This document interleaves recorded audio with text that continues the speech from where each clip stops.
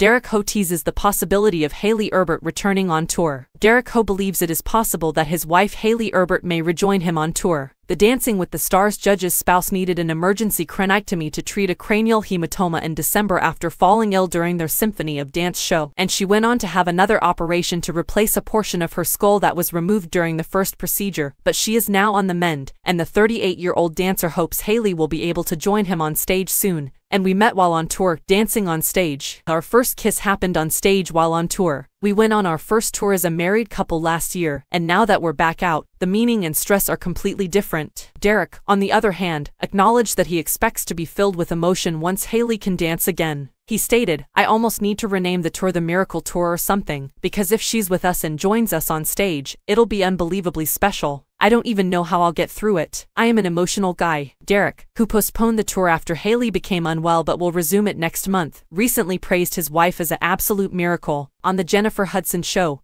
he added, "She is doing wonderful. She is truly miraculous. It has been a roller coaster. It's been chaotic, but I just want to thank everyone who has been so kind and wonderful. It means everything to us." Derek received a Creative Arts Emmy Award for Outstanding Choreography for his work on the ABC show around the same time his wife had surgery, and he admitted that the juxtaposition of the two life events was a crazy thing to come to terms with as he went from the hospital to being on stage in front of thousands of people. He added, "It was sort of surreal, too, because it was such a horrible time in December, and then exactly a month later, to be on stage getting such a major prize in choreography. It was a very strange, bizarre experience to be in a hospital room for a month, and then in front of thousands of people accepting something like that. As I already stated, there were plenty of ups and downs. It has been wild."